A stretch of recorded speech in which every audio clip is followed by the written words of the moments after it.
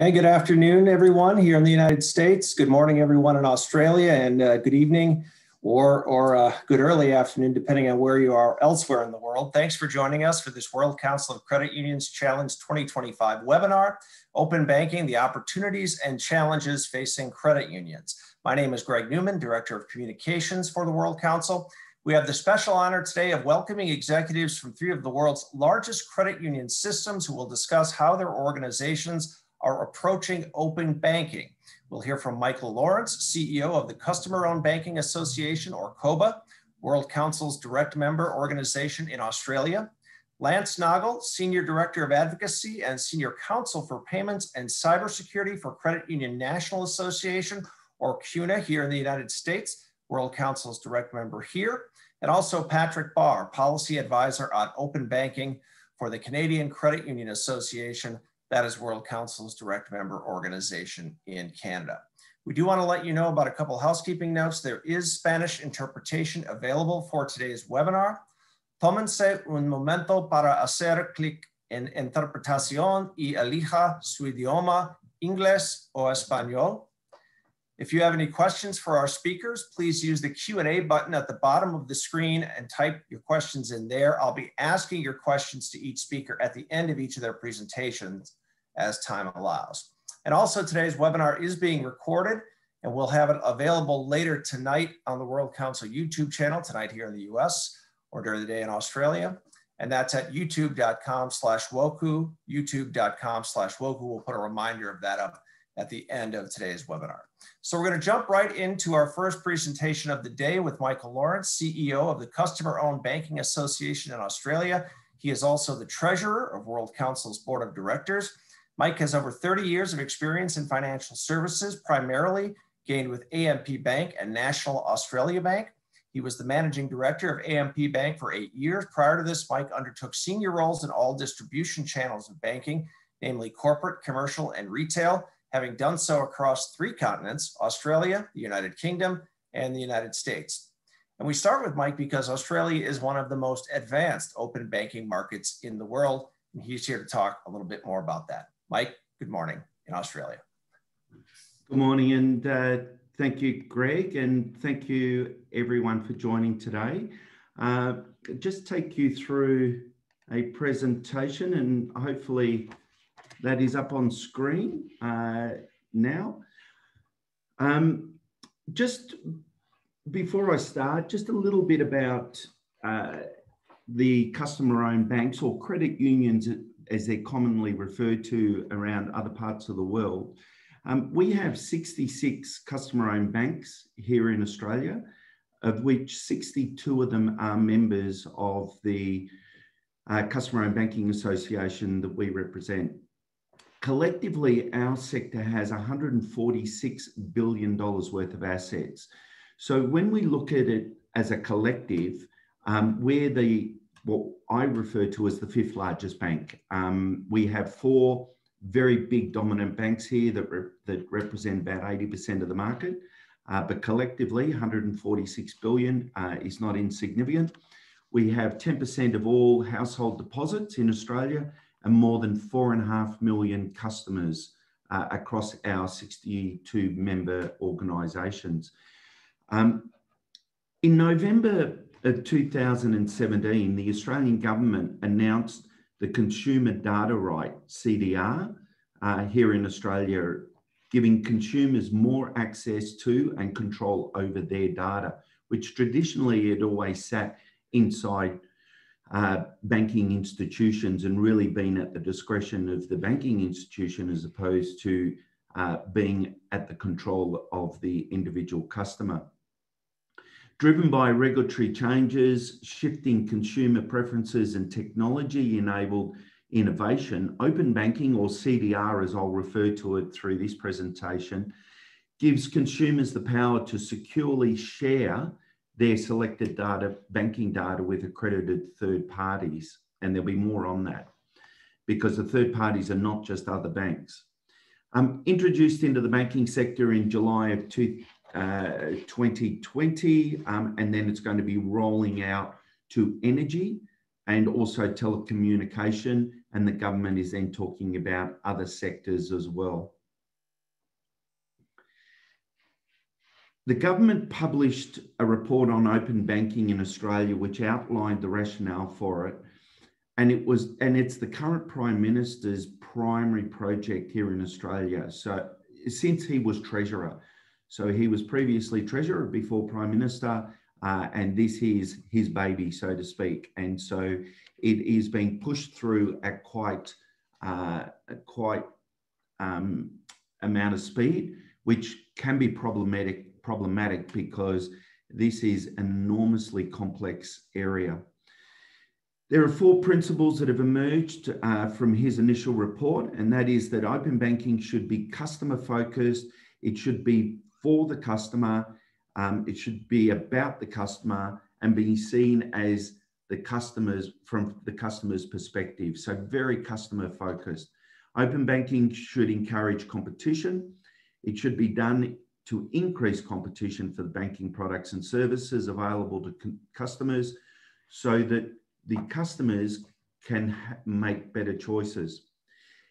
Open banking should create opportunities. It should provide a framework on which new ideas and businesses can emerge and grow, and establishing a vibrant and creative data industry. And finally, the government said open banking should be efficient and fair. It should be efficient with security and privacy in mind, so that it is sustainable and fair without being complex or costly. Now, that is arguably debatable given where we're at, because it is complex and it is costly. There's 4 major banks here in Australia, and they control about 80% of the market share, as I mentioned, and they're significantly better resourced than the smaller players here in Australia. As I said, customer-owned banks, we're the 5th largest deposit holders, or the 5th largest bank in its entirety, if you look at the sector. But we are seeing increasing consolidation and mergers. And I know that is not unusual throughout the world, but 20 years ago, we had more than 350 credit unions or customer-owned banks. 10 years ago, 150, and we're now down to about 67. So the consolidation is continuing to happen.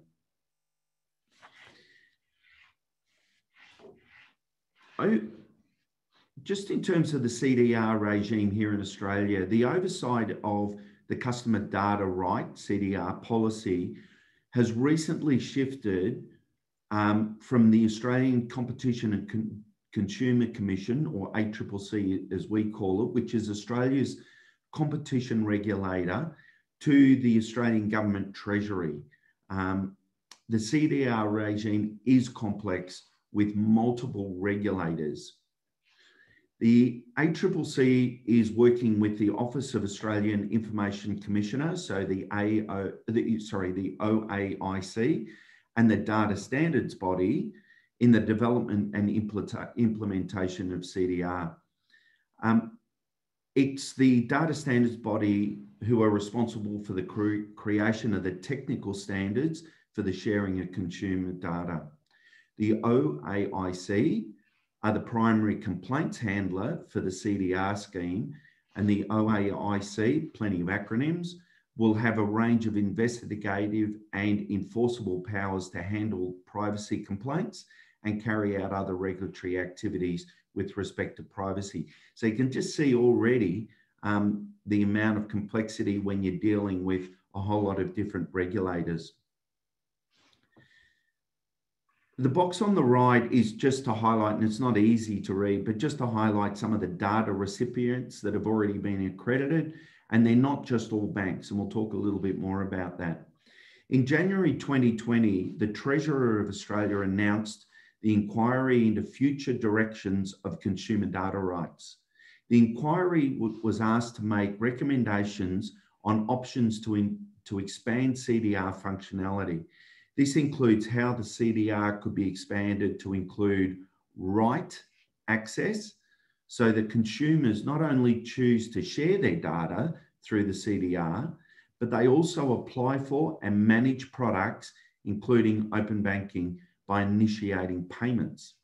The inquiry made 100 recommendations. I'm certainly not going to go through them, on the future directions of CDR, and was asked to identify opportunities to leverage the CDR to enhance opportunities for Australian consumers, businesses, and the Australian economy, and leverage the CDR infrastructure to support productivity and a safe and efficient digital economy. Some of the impact on consumers, there's really 4 future directions, the CDR for consumers and ADIs. Now, ADIs are authorised deposit-taking institutions, commonly referred to as banks, which includes our credit unions. And those 4 future directions are moving it beyond data sharing towards data-empowered consumers, beyond open banking towards an economy-wide foundation, beyond a standalone system towards an integrated data ecosystem, and beyond Australian borders towards international digital opportunities. So that's the vision the government has for CDR here in Australia. This future CDR will provide greater everyday benefits, certainly for Australian consumers, as they'll be able to safely use online service apps or online services or apps to, for example, notify them when their bills are due, arrange bills to be paid at best times, move money between accounts to minimise interest costs and fees. It could be about advising them in real time which services are best for them, switch them onto these services, and provides reports on money that has been saved. It may also give them up-to-date dashboards showing who they are sharing the data with, how it's being used, and allow them to change those things and to make the sharing, well, if they want to stop the sharing as well. It's really putting the control in the hands of the consumer, which is pretty scary when you think of it from a banking perspective, when you've always been in control of the data. This is putting it in the control of the consumer. There's multiple use cases for CDR for consumers, but the barriers to entry are high, and it is a highly complex regime for consumers to understand and leverage. Customers are looking to switch to new bank for a savings account or to sign up for a credit card would usually need to gather all the banking documentation, such as their transaction history, the identification documents, and then they would need to apply to that bank either online or over the phone or in person through branches. However, with open banking, the customer can request to send this information from their existing bank to a new bank with just a click of a couple of buttons. Customers can then choose to use open banking to give authorised providers, such as comparison services or budgeting apps, access to their data so that they can provide the product options, recommendations, or services, such as alerts or budgeting tools that are more tailored than the specific financial institutions probably providing at this point in time. So this is where you're going to have third-party providers, fintechs, enter the space and look to start controlling some of the data of the consumers. I must emphasise, though, that the data is at the control of the consumer. It can only be released by the consumer to another third party. This month, the Commonwealth Bank of Australia, which is Australia's largest bank, put it into perspective, CBA, as it's referred to, has assets in excess of $1 trillion, Aussie dollars. So a significant size organisation. It's already become one of the first of the big 4 banks that I referred to ingest data under the CDR scheme, and it's looking to boost its digital offerings in the wake of certainly the pandemic that we are in at the moment. This is going to have a significant impact on the competitive landscape of the banking market. So you think of what I said earlier, where these big four banks here in Australia, and I know it's very similar in Canada as well, where they're dominated by some large banks. When you've got four large banks controlling 80% of the market, and then we are playing in the other area, when they become data recipients, it is going to change the competitive landscape. But it's not all doom and gloom, because arguably they're the ones who have got the most to lose. And I'll talk a little bit more. This slide refers to Regional Australia Bank. That's one of ours. It's a mutual bank or a credit union, as most of you refer to. It actually came to the market first. It's one of the leaders in technology and innovation here in Australia, and actually did the first transaction here in Australia. And I'll just quickly digress. That first transaction was for a personal loan. The customer had all their information with one of the large four banks. Within a matter of seconds, at the authorization of the customer, Regional Australia Bank had received over 3,000 pieces of data from the large bank. Within a matter of 2 minutes, it was populated into spreadsheets and was approved, and the personal loan was approved in 2 minutes. So you think about the efficiency gains just in that alone. The benefits of the CDR regime can only be realised as an accredited data recipient. However, many of our customer-owned banks are still finding it really challenging to become data holders due to the significant investment and cost. And it's going to be a while before they join the likes of Regional Australia Bank as an ADR. It is complex. Some of the players in the market, open banking is going to dramatically increase the levels of competition and innovation within Australia. We've got the big four banks. Those large financial institutions are able to compete on price, branding, functionality, and they're a large resourced bank, tens of thousands of employees. Compared to some of ours, even our largest is only in the low thousands, where some of our smallest may only have 20 employees. It is expected that these big banks are going to fiercely defend their existing market share, as these banks have the most to lose, given that they control 80% of the consumer market. The mutuals, credit unions, and other smaller banks often don't have the same resources as to compete on price as the larger banks, but their true strength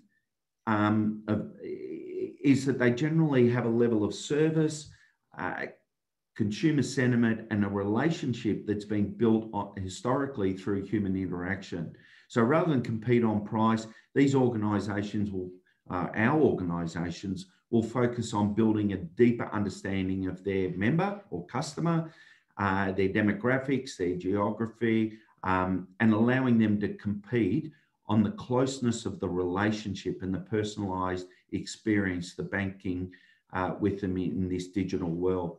Fintechs coming into the space with access to new data. Fintechs are going to seek to compete on functionality, service and experience. Fintechs will leverage CDR data to build a fuller picture of their customers, deliver specific and highly personalised services, and many of them have become ADRs themselves. And then we've got neobanks entering the market. Neobanks are nimble organisations with lower cost base. They're unencumbered by legacy infrastructure. However, not many of them are surviving because of COVID, and that's for another day. The regime is forcing digital transformation on institutions that would prefer more time to implement and more choice about their investment priorities. Non-major banks received an additional year, so those big four had to move first. We were given a further year to implement because of the complexities, and the government heard our advocacy around we need the big four to go first. We need to ride on their coattails in terms of their learnings. The CDR rules have been changing mid-implementation, and that's creating an enormous amount of angst, enormous amount of work for our members.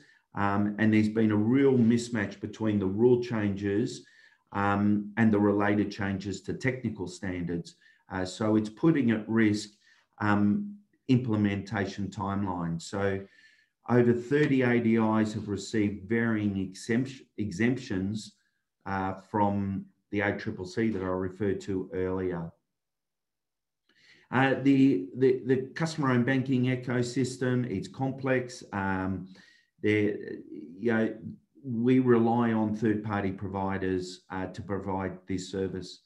Core banking systems, cyber security, operational inputs, all from third parties. It's been a real struggle to work with these providers to comply with this really complex regime, given the technical standards are really high. And unlike other regimes, policy is really being done on the run here. And when you think of the security side of things and the importance of security for this new system, it is problematic. And just finally, the competitive impacts on open banking are really yet to be realised in the banking market here. We're still in the implementation phase, albeit that the big banks have gone live on data sharing, on product data sharing.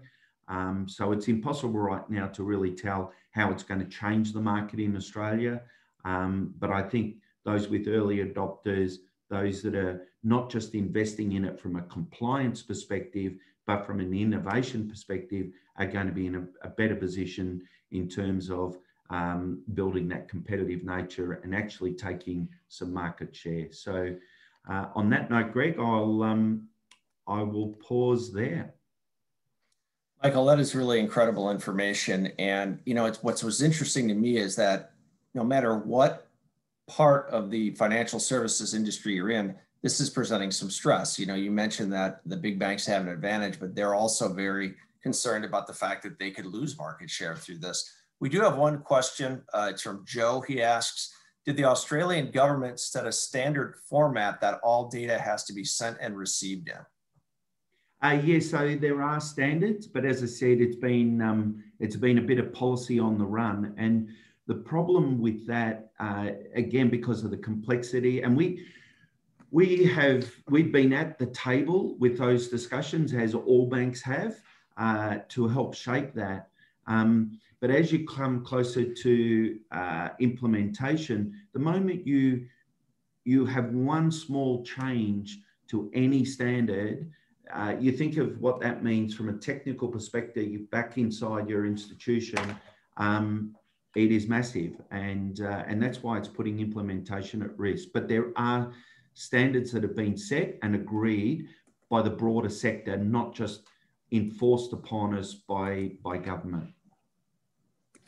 One other question, it's from David. He asks, who actually owns the customer data? The customer does. The customer is in full control. So you think of all the data that a customer traditionally has. You might have banked with an institution for 30 years, and you think of all the credit card data, the transactional data, the mortgage data, personal loan data that's always sat inside a bank. That is now put in the control of the consumer. If the consumer wants to give that data to a fintech, to another bank who is an accredited data recipient, at the push of a button, that data is transferred to a third party. And that was my example with Regional Australia Bank with their transaction. Over 3,000 pieces of data for an individual customer moved from one bank to another bank, and an approval for a personal loan in 2 minutes, because it populates and feeds into spreadsheets and application forms. We do have some more questions, but unfortunately we are needing to get on to some of the other speakers here. Mike, thanks so much. And we'll try to get, if you're interested, we'll try to get the questions to Mike via email. Up next is Lance Nagel. He is the Senior Director of Advocacy and Special Counsel for Payments and Cybersecurity with Credit Union National Association, or CUNA, as it's known here in the United States. He has held that position since 2013. In his role, Lance provides legal and policy strategies for privacy, cybersecurity, and financial services for CUNA, which serves as a constituency of more than 6,300 members and 40 state credit union associations in the United States. He also researches and develops policy positions on privacy, cybersecurity, and technology, and advocates for these positions before the United States Congress, regulators, the press, coalitions, and association members. Lance is presenting today on where the US is when it comes to open banking and the possible implications of both federal laws and state laws that could have on open banking. Lance? Thanks, Greg. And after listening to Michael's presentation on CDR, I can assure you we are absolutely nowhere. You'll notice there's an absence of slides, and it's because we're just in a different spot here in the United States. And Michael now has me scared of where we may go and how complex it might be. So I'll just give the participants just a little bit of information on the U.S. banking system and why it's so complex and why getting something is complex as open banking is difficult. And that's even if we were supporting it. And I'm not sure where our members are at this point because it's in such a nascent phase. So in the US, we have approximately 5,000 credit unions and 5,000 banks. Credit unions can range anywhere from nearly $1 billion in deposits, and we have many with less than $1 billion. And we have multiple federal and state regulators for credit unions and banks. So just for an example, at the federal level, and that's the whole national country in the United States, we have a federal credit rate, a regulator for credit unions. We have multiple regulators for banks. And then each state has a banking regulator and a credit union regulator. And then we have another series of regulators who may also be in charge of some consumer protection regulations and some security regulations. So it's really, really, really complex, and it can make your head hurt just thinking about it. So even who would be in charge of shepherding open banking standards would be difficult to determine. Obviously, here in the United States, it would probably have to start with some legislation, an act of Congress, something that would be signed by the president, and then go to rulemaking by one of these many regulatory bodies that we have for banks in the United States. So like I said, we're really far behind. We don't have any sort of defined open banking standards yet. But that's not to say we're not looking at it, and that's not to say that the private industry isn't doing something. So we don't have any current pending regulation or draft regulation that, again, similar to PSD2 or CDR. But we do have some industry initiatives and some regulatory bodies that have looked at open banking and are sort of kicking the tires, if you will, to develop some standards and see what it might look like. And I'll refer to one of these efforts last, and it's through our Consumer Financial Protection Bureau, and they're working with a law that was passed as part of the Dodd-Frank Act, which was a big set of banking laws passed in 2010, stemming from the financial crisis. So we've had some law in place from 2010 requiring some standards put in place for the ownership of data. And this could be where we would see some open banking come from. But we haven't seen any regulations written on this law, and the CFPB has done nothing more. And that's the Consumer Financial Protection Bureau. That's one of our regulators. They've done nothing more than collect data over the course of the last 11 years. So we've seen some other efforts by some of our other regulatory agencies, and some from some of our associations. So we've seen the Electronic Payments Association, NACHA. Some of you may be familiar with them. They're one of our standard-setting organizations for payments. And they have an effort going, creating 16 standard APIs that could be used for some payments initiatives. We also have some information sharing from one of our cybersecurity groups called Financial Services Information Sharing and Analysis Center, and I know that they operate internationally, FSISAC, and they're developing APIs for to help financial institutions share information, but this would be for cybersecurity issues. So, so again, data ownership and governance is a major issue. In the United States, we don't have comprehensive privacy regulations or data security regulations. So we do have privacy and data security regulations for financial institutions, but not necessarily for other entities at the federal level. So that kind of makes even sharing data with other organizations a huge concern. Just our organizations really are reluctant to let anyone have any sort of data without knowing that it would be properly secure. So you can see we have a lot of moving parts that we need to look at before we can get anywhere near where they are in Australia or Europe or other places where they may have some open banking. And I'm going to go ahead and just kind of tell you what we've sort of looked at from the Consumer Financial Bureau, looking at, again, Section 1033 from the Dodd-Frank Act from 2010. So this is how slowly we move. We're just now still gathering data on this law. And some of the things that they've looked at and they're concerned about is the data access and the scope of access, like who should get it and how deep the access should go, and what would actually be the consumer's data and what would be a financial institution's data, depending on what is, are transactions owned by a consumer, or are they owned by the financial institution, and other information and intelligence that they've collected on a consumer. One thing that is big here, because we don't have a lot of APIs, is credential-based access and screen scraping. And there's a lot of concern with financial institutions how that works. The implications of our credit union members and banking customers giving their credentials to another institution that's using those credentials to log in and take information that way. It's not as secure as an API, but it's the way that a lot of fintech companies do get information from a financial institution. Issues that are important to us are disclosure and informed consent. Disclosure is a huge part of financial regulation in the United States. And we're concerned that consumers might not completely understand, and especially in the case of screen scraping, right? They might not understand what it means when they give this important information, their credentials, to a third party.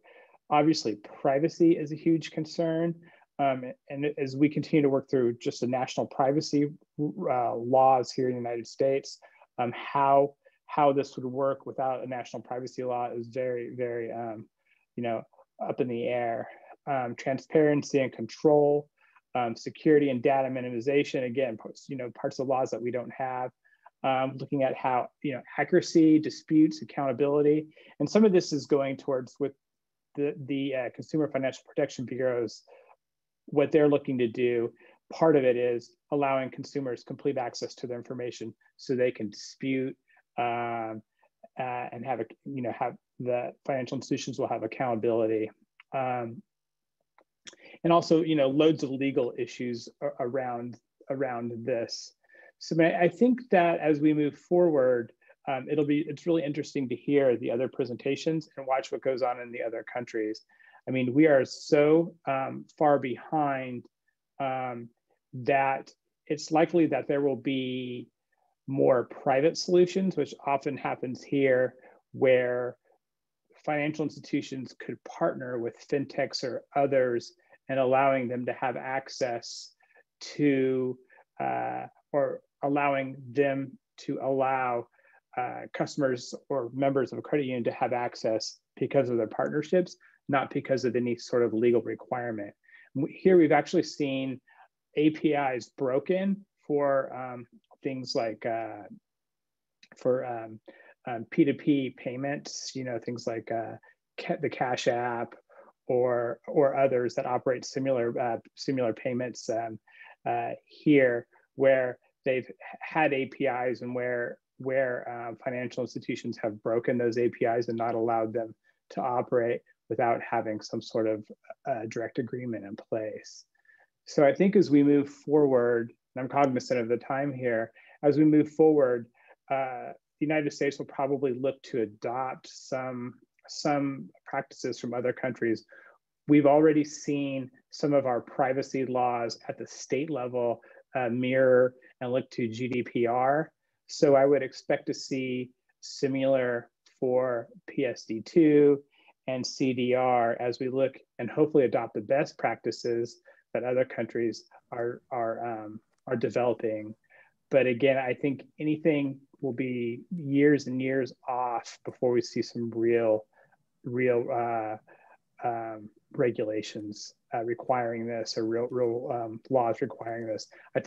Personally, I think we need to crack the privacy nut, if you will, prior to moving on to any sort of open banking. And that's been a real complex issue, as no state and the federal government doesn't want to, they all want to have their hand in it and have, do their own type of requirements. So Greg, I'd be happy to take any questions or turn it back to you. Thanks a lot, Lance. That's interesting because, it seems like with a lot of financial issues, we are a little bit behind where Europe is sometimes. I remember going to Canada for the first time in 2014 and experiencing a pin and chip. And I was saying, what is this? And they were, well, you got to put your chip in there, then you got to put your pin in. And we don't do that in the United States. And it didn't come for another, 3 or 4 years. Is part of the reason we're not seeing more of a thrust for this in the United States is because we saw in Australia, what Mike said was that the government is really pushing it forward. The government's not going to do that here. And it doesn't seem like any industry groups are doing that here, correct? I think that, we'll see fintech push it I think that we could see consumer demand as people don't have access to cool things that they can do other places. We're already behind. We really don't have faster payments here yet, or real-time payments, I should say. So in some ways, we're still operating in the dark ages with some of these services. So as we fall behind, and I think as consumers can't do certain things and they know it's available somewhere else, that might cause a push for it, and that might cause more of a private solution to it as opposed to government mandates. But I would assume, as I mentioned, the Consumer Financial Protection Bureau, because they have this data ownership project in place, it could emanate from there at some point, and they might be laying the groundwork behind the scenes that we just don't know about. But there's nothing on the horizon right now. We do have one question for you, but I almost feel like it might be a better question to ask our next speaker, because it talks about whether you can reiterate where Canada stands in terms of legislation on this. Would you defer that to Patrick? Absolutely. Okay. Well, Lance, thanks so much. We may have some more questions coming in a little bit, but thanks for letting us know where the U.S. stands on this so far, because I think certainly we have a lot of audience members out there from the U.S. who are probably, along with you, kind of waiting to see where this all goes. Our last presenter of the day does join us from Canada. Patrick Barr is the policy advisor on open banking for the Canadian Credit Union Association, leading CCUA's open banking advocacy efforts and research objectives. He is also on the board of directors for Open Banking Initiative Canada and is helping to shape that organization's strategic value and business plan as it develops Canada's first market-led open banking ecosystem. Patrick joins us today to talk about the challenges and opportunities that open banking is presenting credit unions in Canada. Patrick, thanks for being here. Thanks for the introduction, Greg. And just to give everyone on the call a rough idea of the size of the credit union market here in Canada, our 233 member credit unions serve approximately 5.9 million Canadians, which is about 20% of the market, and they have just over $266 billion in assets. So today I'll be speaking about open banking, which is still in the early stages of development here in Canada. So much of my presentation will be discussing this framework development process and what a credit union's role in all of that has been. So Canada's journey towards open banking started about 2.5 years ago in September 2018, when our federal government announced an advisory committee was going to be formed that would be tasked with determining if open banking would benefit Canadians. And then if so, when and how should a framework be implemented to facilitate it. Then a few months later, in January 2019, to gather input from the industry, consumer groups, and government bodies, this advisory committee started launching public consultations on the merits of open banking. Then in January 2020, after many delays that I won't bore you with here today, the advisory committee released their findings from that consultative process. And there's really three key takeaways that you need to know from that. The first was that there was a recommendation for the development of a framework to facilitate open banking here in Canada. An ambitious timeline of approximately 2 years was set for its implementation. And then lastly, a second consultation was announced that would be focusing on the more granular components of what this framework would look like. Things such as rules of the system, governance models, scope of data and participants, things like that. And this was scheduled for spring 2020. But spring 2020 arrived, and like the rest of the world, everyone's priorities naturally shifted to dealing with the COVID-19 pandemic, and almost all non-COVID-19 related consultations and projects were really put on the sidelines.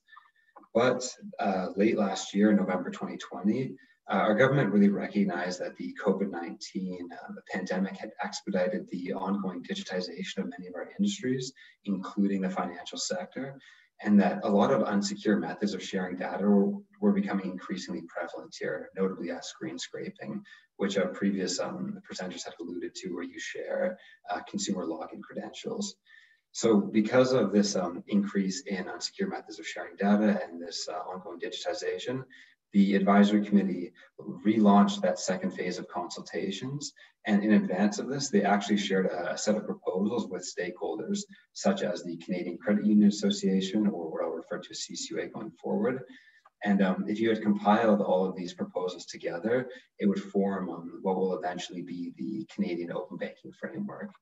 And before we take a look at this proposed framework that was shared, we'd like to provide just a very brief overview of ways that credit unions and CCUA have been working to shape this framework, and really trying to shape in a way that benefits members.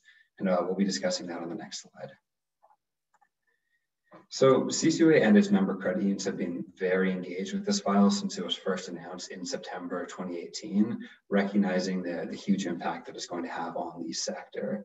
And some of the key engagements and activities that we've been involved in have been written testimony to this advisory committee, verbal testimony to some of our Senate committees, regularly meeting with members of parliament and senators here, really just to socialize what some of our policy positions are and what some of the credit union views on open banking are.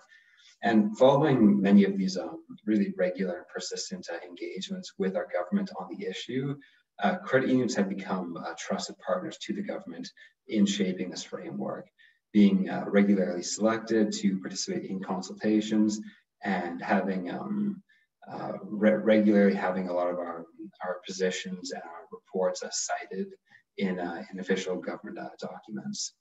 So I'll just quickly touch on the next slide what some of these key advocacy and policy positions have been. So we facilitate several committees within the Canadian Credit Union Association on open banking. And these committees are typically comprised of credit union leaders, executives, lawyers, things like that. And they're responsible for developing policy positions that guide our advocacy with the government. And on screen here, we have what some of our most pertinent policy positions have been as identified by our committees, and what we've been advocating to the government through those avenues that were mentioned on the previous screen. And since we only have about 15 minutes today, we can't go through all of these, but we'd be happy to share a more comprehensive report with any attendees today if you're interested in reading about them. But for today, we'll touch on 2 of them. So the number one priority identified by our members was to ensure that credit unions have the ability to participate in this federal open banking system, as we recognize that it has immense value for our members. However, some of our smaller credit unions have raised the concern that open banking will introduce really overwhelming compliance and regulatory costs, in addition to costs related to investments in technology that many of our smaller credit unions just simply can't undertake. So to address these differing stances between the large members who are very interested in participating and some of the smaller ones who maybe don't have quite the same interest level, we've been advocating for an opt-in system here in Canada, in which credit unions have the option to participate, but not the obligation to. And we've been very happy that the government of Canada has been receptive to this ask, and they've included it in their proposals for what the framework should look like. But the overarching and arguably, I would say, most challenging issue that impacts every single one of our policy positions shown on screen here, and pretty much every engagement we have with government related to open banking, concerns risks around misalignments between the federal and provincial regulation here in Canada. And for those of you who are not aware, Canada is a federation with division of power split between the federal government, 10 provinces, and 3 territories. And the large banks in Canada are regulated at the federal level, and credit unions, with the exception of approximately 2, are regulated at the provincial level. So the framework here in Canada is actually being developed by a federal entity, which here is the Department of Finance. So it's being designed through the lens of federal institutions.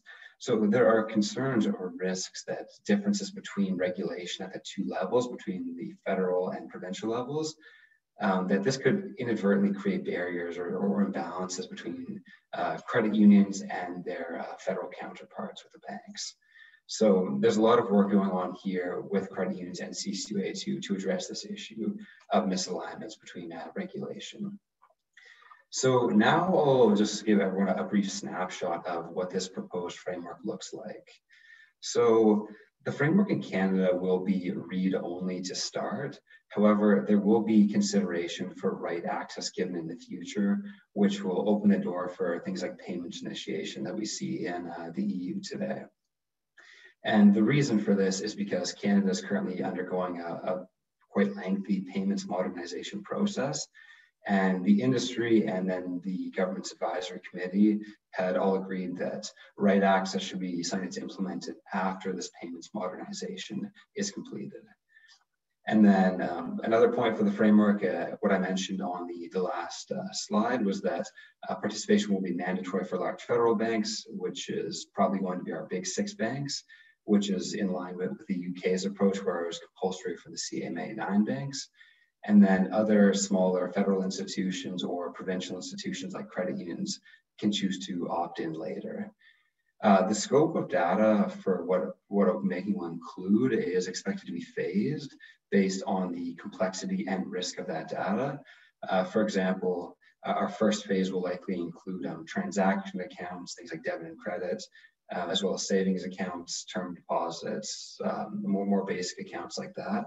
And then mortgage accounts, retirement accounts, foreign exchange accounts, things like that will be slowly brought into scope over time, likely over a multi-year period.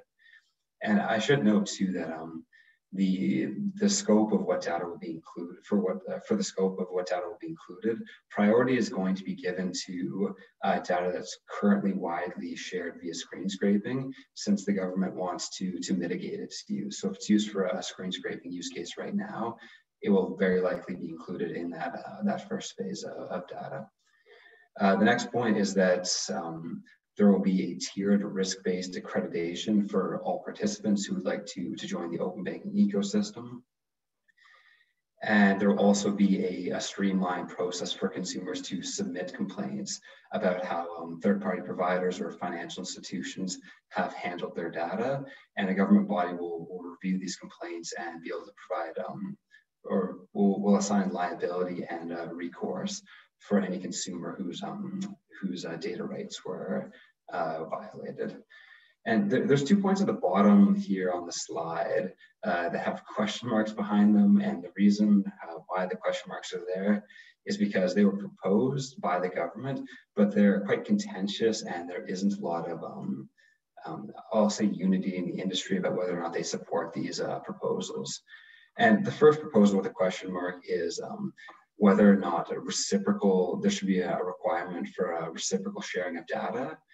And this is because in the government's original proposal, they said that anyone who wants to participate in the system, you'll have essentially an assurance that if you start sharing data, you'll receive data of equal or comparable value from other institutions in the ecosystem. And at a face level, most industry participants agreed with this principle. However, there's a bit of a complication that was being raised that if you require that data is shared back between institutions, a consumer or a member of a credit union may not want that reciprocal data flow to happen. So if you mandate reciprocity of data flows, this could actually come at the expense of consumers' ability to control how their data is shared. So currently, industry participants are discussing how to find balance of ensuring that everyone who's participating is equally sharing value, while still making sure that it's not shared without against the consumer's will. And the second question is around whether or not there should be a single technical standard that all participants use, which was the recommendation of the government. This is because many of the fintechs here in Canada, they don't want to be confined to a single standard that some of them may view as being suboptimal. But on the contrary, many of the incumbent institutions don't want there to be a complex patchwork of standards that no one can align on. This is because this will potentially increase costs for aligning with all the different standards, and as well pose some security risks if there's gaps between them. So this is just a very high-level snapshot of what the framework will look like and some challenges that are arising. But now we'll quickly discuss what the next steps for Canada will be. So the next steps for Canada is that this advisory committee will be presenting their viewpoints on the proposed framework and all the feedback that they received from the industry to our Minister of Finance, who will be making the final decision for what the framework should look like. This was supposed to happen in January, but again, there's been many delays and will likely be happening next month. And then once those proposals, or once a framework is set, then there will be a final consultation where the industry will decide on what the implementation deadlines and timeline should really look like here in Canada. And the general consensus from industry here in Canada is that this framework will be finalized and implemented in I would say late 2022, mid to late 2022, barring any more setbacks. And then the next thing is just, it's really pertinent when you're thinking about open banking in Canada, not to think of it in a silo, because it's really part of a broader movement around consumer data sharing. And what open banking eventually looks like here will be dependent on all of these different initiatives that are shown on screen, which are unfortunately out of the scope of today's presentation. But as I mentioned before, if you're interested in reading about them, we'd be happy to share a more detailed report with you. So for our second last slide here, we'll be just talking about preparing today, because while this framework is still most likely 2 years away, credit unions in Canada are doing a lot to prepare in advance, with some examples shown here on screen. And the natural first step for preparing has been planning for the changing roles of financial institutions. You often hear that the role of traditional financial institutions will change with open banking, especially as platforms become increasingly prevalent, where consumers or members can often go to one location. They can handpick all of the different financial services or products they'd like to receive from a variety of institutions to build their financial profile, as opposed to just having one primary financial institution who controls the whole relationship, kind of like Amazon for banking. But with that going on and with that expectation, there's a lot of talk about how we need to consider what the future role of financial institutions and credit unions will be here in Canada. And it really will differ on whether or not credit unions lean towards being these platform providers, or whether or not they lean towards being the types of institutions who offer their products and services on those platforms.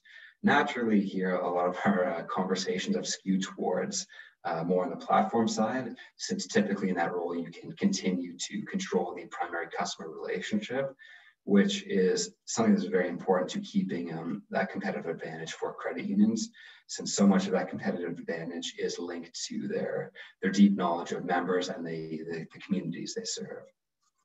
But in addition to preparing for the changing roles of financial institutions, there's also lots of work going on in identifying what the most useful use cases and products for credit union members will be, and how we can prepare to offer them. Lots of work going around, or lots of work on data governance strategies, making sure that credit unions here are agile and prepared for whatever the future holds. And also a lot of work going on around hiring and developing staff for the future. Because the truth is, a lot of the most important roles for a credit union 5 years from now aren't the type of people who are currently staffed there today, especially when we talk about the importance of developing APIs and all of that. I would be shocked if most credit unions had API architects, things like that on staff today. So a lot of them are really working towards either hiring for them now or developing and training staff internally right now so they can prepare for the future. And as I mentioned before, since we only had about 15 minutes, this is very much so a bird's eye view of what's going on here in Canada today. But if you are interested, I'd be happy to share a more detailed report with you. And seeing that we are close to time, I'll leave things there and we can open it up to questions, if there are any. Yeah, there are actually quite a few. Thanks, Patrick. And if Mike and also Lance want to turn their cameras and microphones on too, because you might want to have a couple cracks at answering some of these. But one of the questions that jumped out that we didn't have time for earlier, but I think it's a question that probably a lot of people who are on the call have, is it speaks to kind of what credit unions would have to prepare for. And Lenny, who is from our North Macedonian League and Credit Union, basically wanted to know what this means for credit unions of a certain size. And it's probably not a one-size-fits-all answer to that, but she asked how much approximate budget is needed for banks or credit unions to implement open banking in Australia. That was a question for Australia, but is that something that really translates, Mike? Look, how long's a piece of string? It really depends on the organization. I can tell you that for the major banks, that is costing them in the hundreds of millions. In our sector, it can range from tens of thousands to even into the hundreds of thousands. I think the critical thing for credit unions, because we are cooperative, is to work together and identify third parties that can help you deliver. And if you do it collectively, obviously it will help bring down the cost. But as we all know, everyone's pipes and technology and platforms are different. So there's that complexity that sits within that. And it's not just as easy as bolting it on to existing systems. There was also a question for Lance in here. Brendan asks, Lance, are there any precedents in technological financial history that we could look to for ideas about how open banking could play out in the US? Wow, that's a good question, and I'm not really sure that I have an answer for that. I mean, I would just think that we could look to see how some products have developed, through industry as opposed to not regulation.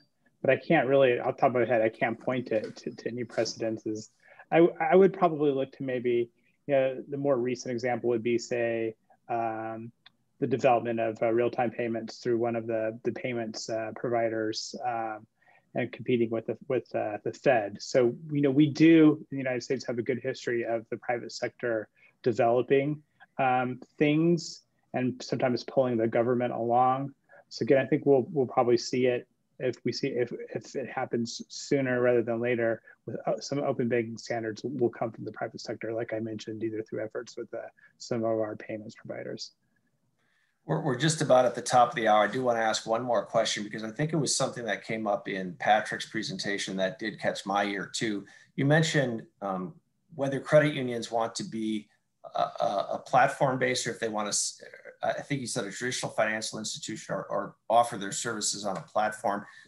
We have someone who asked, what did you mean by CUs preferring to be a platform-based to control the consumer relationship, Patrick? So in a lot of other regions where we've seen open banking become more advanced, we often see these types of institutions who, we say that they offer a platform because they allow other financial institutions to host their products and their services on this platform. So typically, for example, for a credit union, you may not actually hold the primary customer relationship. You may just host or put your products on someone else's platform. And my example was kind of like Amazon for banking, in where you could be selling or offering credit union products through a platform like Amazon, but specifically for financial services. And a lot of credit unions have been discussing here about whether or not they want to strive to be the type of institution who creates the platform where financial institutions offer their products, or if they want to focus on just really designing their own products that they list on other people's platforms. So there's been a lot of debate and discussion about which path they would like to go down. And just a final question, because it's such a good one, and then I promise I'll let everyone go here. Miranda asks if we have any universal APIs at an international level. So if we as a country want to take open banking to the next level, we will have to start postulating this idea early on, not to mention all of the regulatory hoops that would need to be jumped through. Anybody want to take that one?